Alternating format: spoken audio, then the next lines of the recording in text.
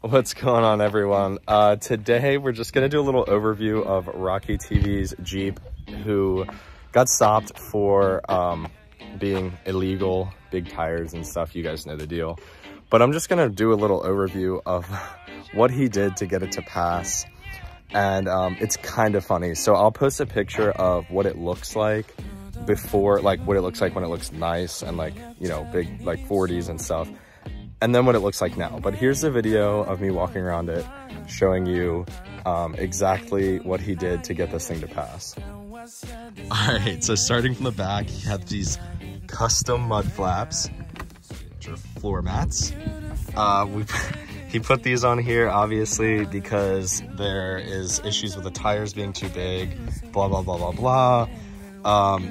He got these little like spoiler extensions. This is like a chin spoiler for a car from AutoZone. He put this on, bolted it into the, like self-tapped all of this stuff into the fenders, which is super funny. This thing's usually on 40s. Let's have a Dana 60 in the back and a fully built 44 in the front. I can't even like say this without laughing. He put these guys on here. Damn, this thing's actually on there.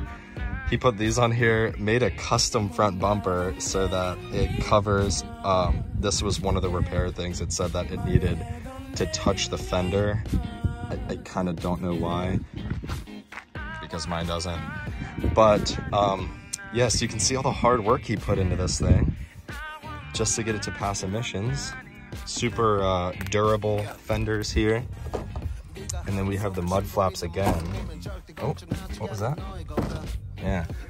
On this side, it looks even better. So we didn't even bother to cut this spot out. Just kind of put it up there. Another floor mat mud flap with 2 self-tapping screws. This thing looks pretty good, I would say.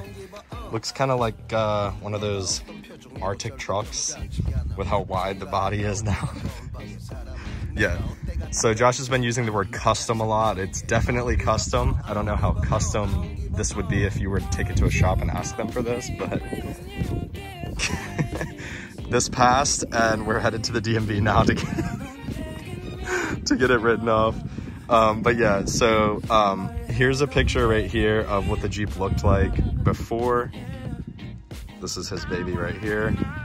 And then this is it now. He actually said he likes the look of this, so he might keep it like this. It's kind of cool. It's different, we'll say that.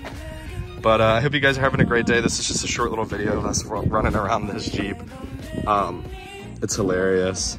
We took the doors off of mine over here today. It's 70-something degrees in Maryland, and we're having a great day in the spring.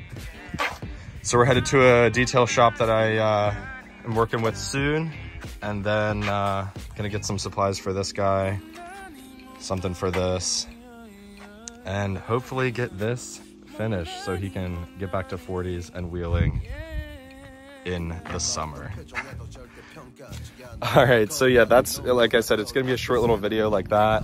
It's kind of funny. It's so funny seeing like 4.3 harnesses sitting in a Jeep looking like this. But you gotta do what you gotta do. Maryland's very strict on rules about having tires stick out, bumper height, lift kits, etc. All of that stuff. Crossing my fingers, I have never been pulled over for that. I have in the old Cherokee that you guys have seen, but not this. So this would suck if I have to do this. I'd probably just sell the Jeep because I'm not making my Jeep look like that. But all right, guys, well, we'll see you later. If you haven't yet, I know I haven't posted in a long time, but like, subscribe, comment. Tell us what you think of this insane custom build that Josh has here. And I hope you guys have a great day, and I'll see you later.